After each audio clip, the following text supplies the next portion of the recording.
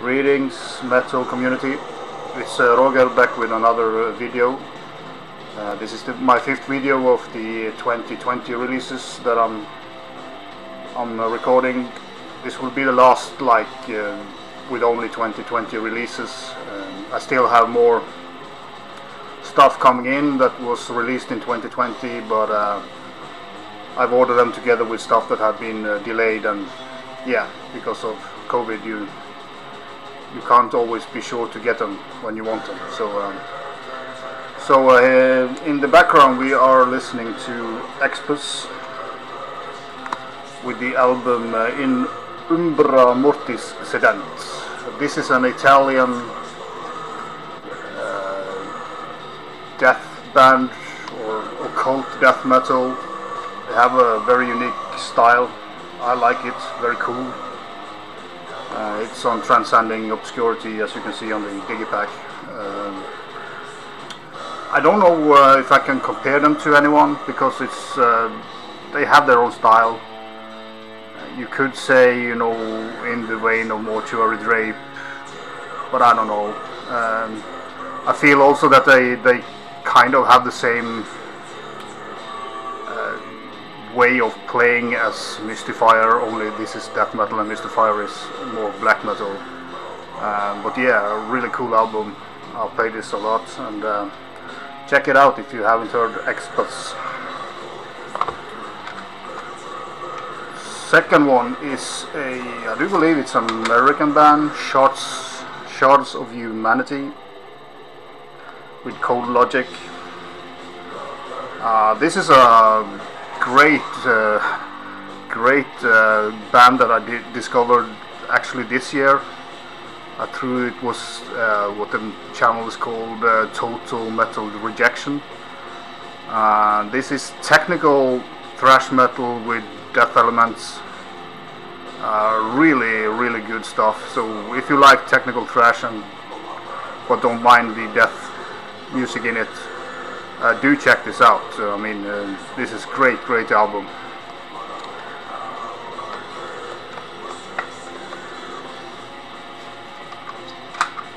Then we are going to this one. I don't think I have to say so much about them. It's Funeralopolis with the album In Deceit and Other Madness. Great death metal, pretty varied in tempo. Have a little bit of a dirty sound, but yeah, it's a great death metal album. So if you haven't heard this, do check it out. I've seen a lot of people mention them in their videos, so hopefully you know about it, but I will try to spread the good word. Then we're going to Poland, and I've talked about this band before in my collection update, Dira Mortis, with the album Ancient Breath of Forgotten Misanthropy. Great, juicy, heavy death metal, great vocals. It's kind of a easy listening, but it's so damn good. Kind of catchy, but yeah, not a very speedy album, but just heavy, good death metal. I really enjoy this band. And if any of you remember and Mrs. Sonadam, you should check out Skeleton, Venomous Skeleton. This is basically Sonadam. It's 3 of the members. Yeah, I don't know if this is the right way. Some scribblings there. As I said, Venomous Skeleton is Sonadam. It sounds like Sonadam, which was a great death metal band. Don't know why they changed the name. I don't know if it has to do with the lyrical theme or anything, but yeah, I know a lot of people have wanted some more Sonadam, so now you got it with Venomous Skeleton. And the album, I think it's self-titled. It's very hard to read what's standing there. So, and then we are going to France, I do believe, with Skaphos and the album Bathyscaphe, or the Bathyscaphe. They are French, so I don't know what the title means. A little bit thank you note from the band. Order it on Bandcamp directly from the band. Yeah, it's an easy, pick it back. Musically, I get kind of a, I would say Belphegor with some Inquisition guitar sound in a way. It's a very cool album and does not sound like many French band that I have heard, so very cool and unique from the French scene at least. And yeah, if you like Belphegor, check them out, because I really like this one. Solid stuff. Then we're going on to somebody we don't need to say so much about, Voidceremony. I don't know if US or Canada or something, not quite sure. Technical death metal with a little bit dirty sound, not like clean polish that you normally get with technical death metal. A great album. Then we're going to UK with Live Burial. Great slightly doomy death metal with this glary, Transcending Obscurity, normal packaging. It's kind of a, difficult to see, but you see them from far away. Great album as well. Transcending Obscurity do release a lot of good stuff, but they have added so much band now that the quality of the releases have dropped a little bit for me, but this one is one of the best last year from them. Then we have Wake. This band is from Canada, I'm pretty sure, and I don't need to say so much about this band because it's been talked quite a lot about it. It has this modern,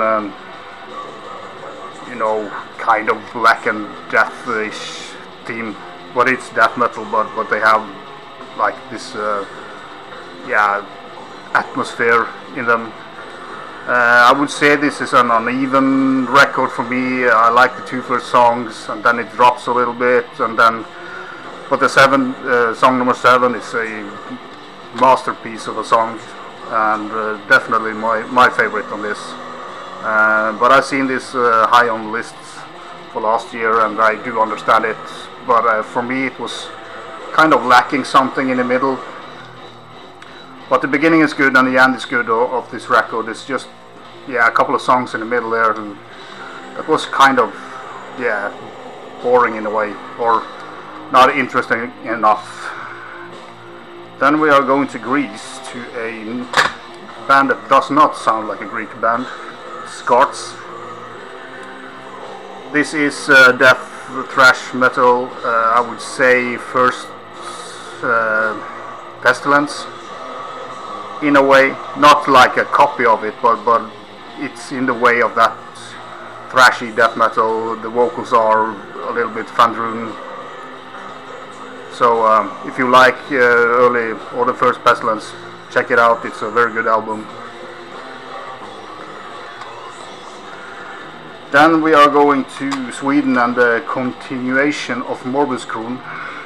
This is Sweven.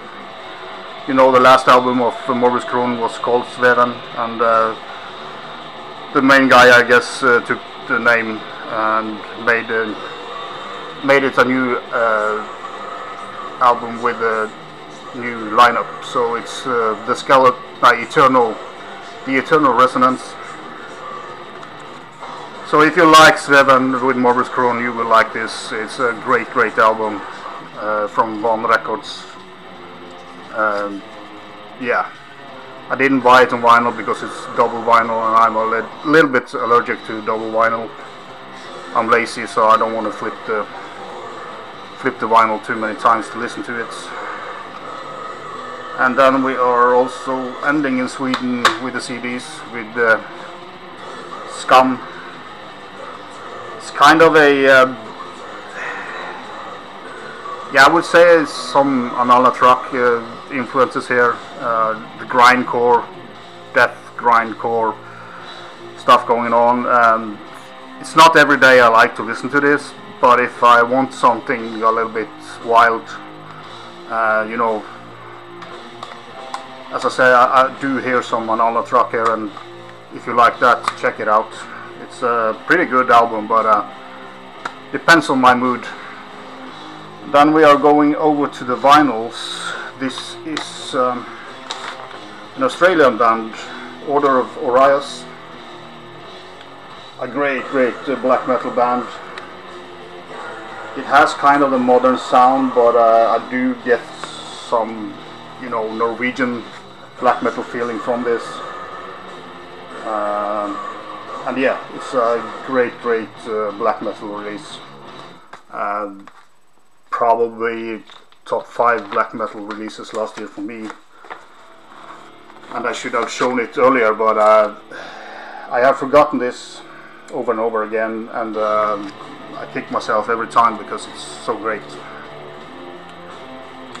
And we are staying in Australia with Temple Nightside with the Pillars of Damnation. Everybody knows this one, so not my favorite. Temple Nightside still good, but a little too murky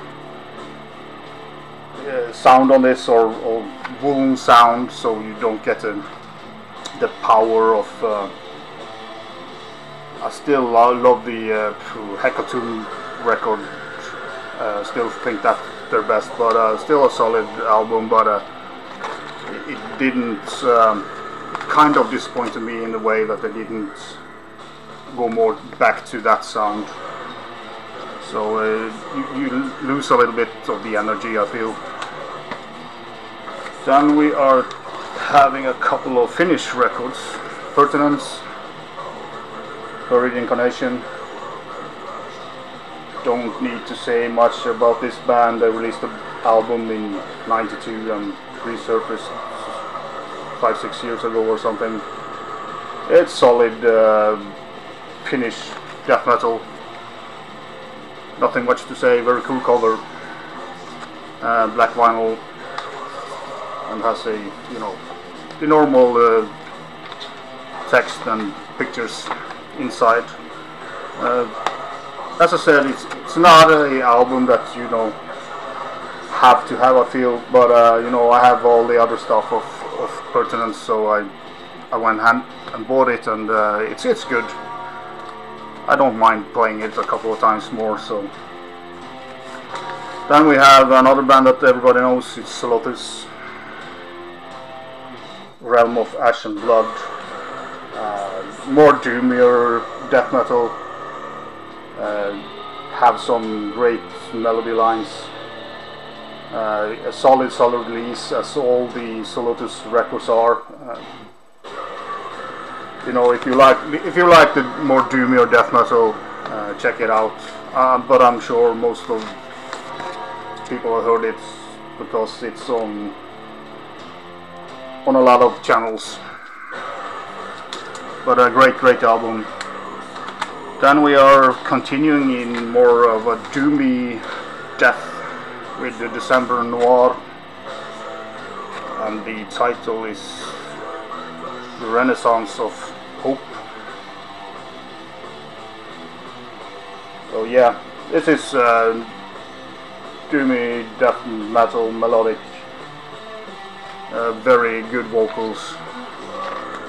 Yeah, so if you like that style, you know what you're getting with this band. You know, this is not their first album, and they are all in the same way. They don't change so much, but a great melodic doom death metal band. Then we are going to Poland with the Rites of Death, with Doom Spirit Emanation.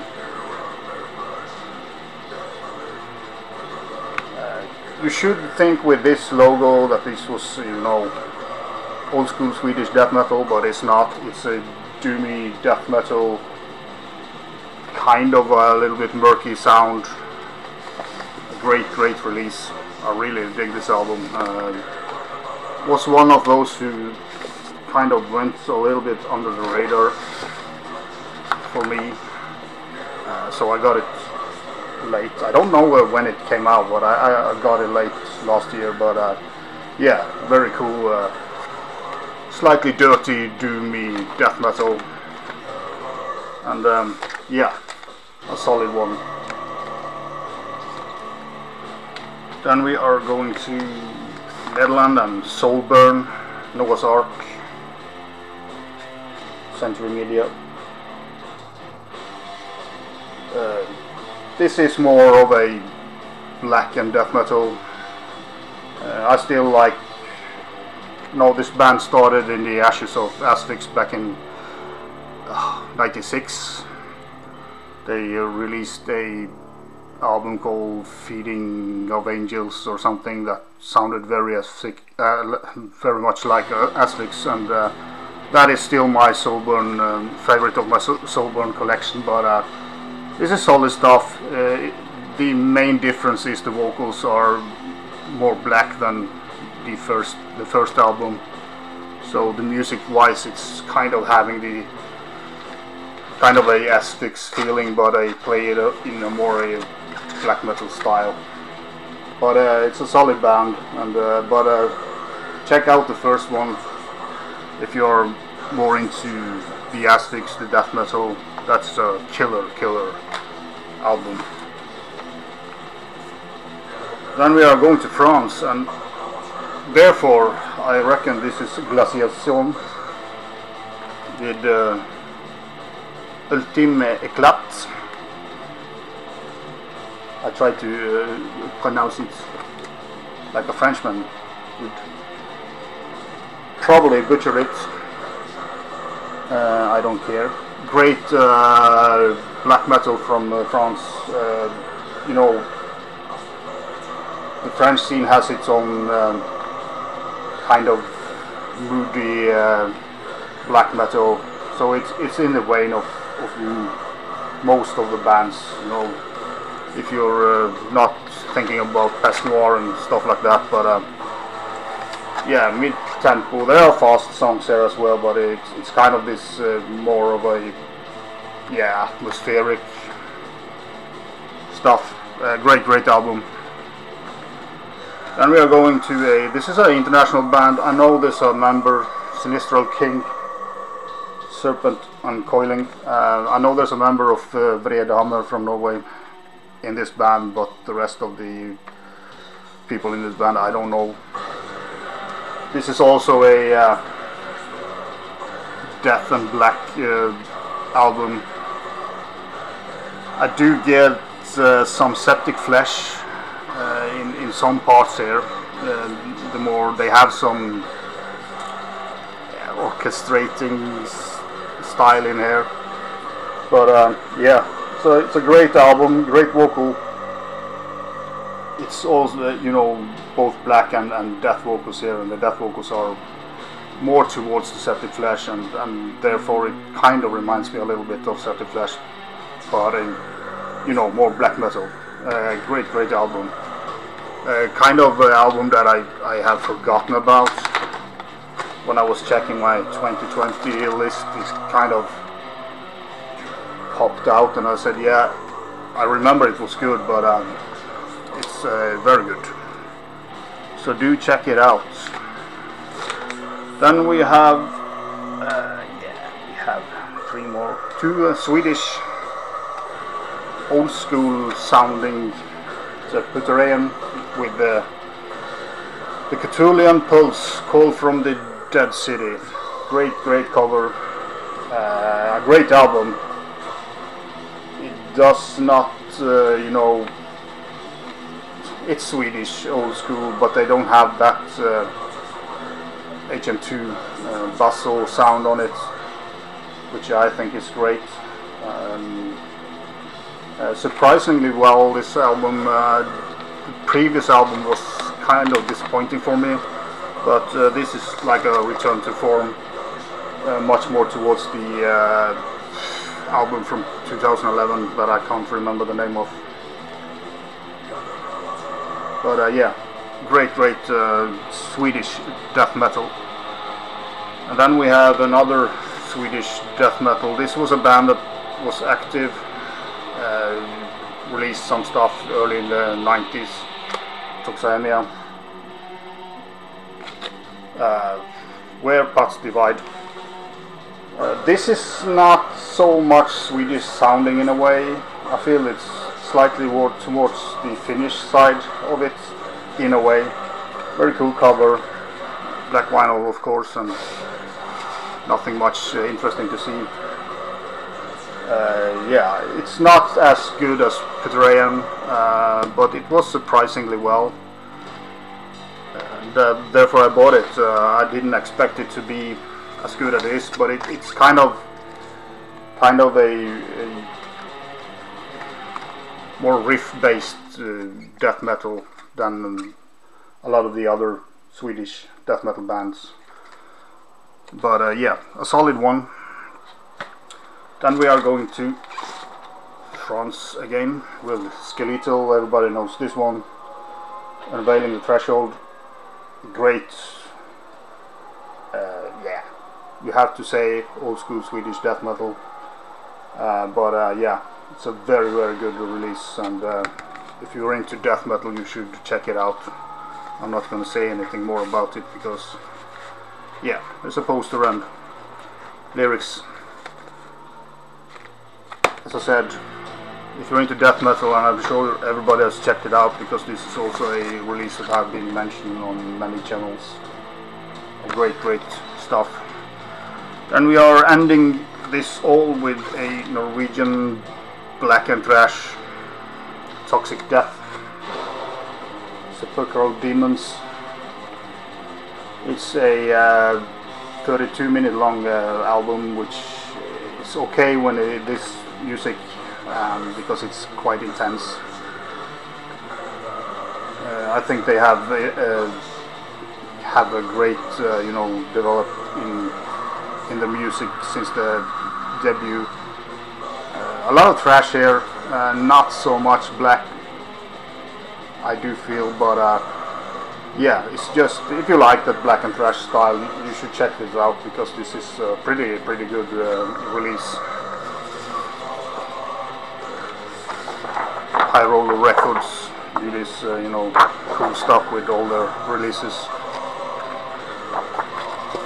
and lyric sheets, and yeah, some picture. And yeah, as I said, if you like black and thrash, this is a good one.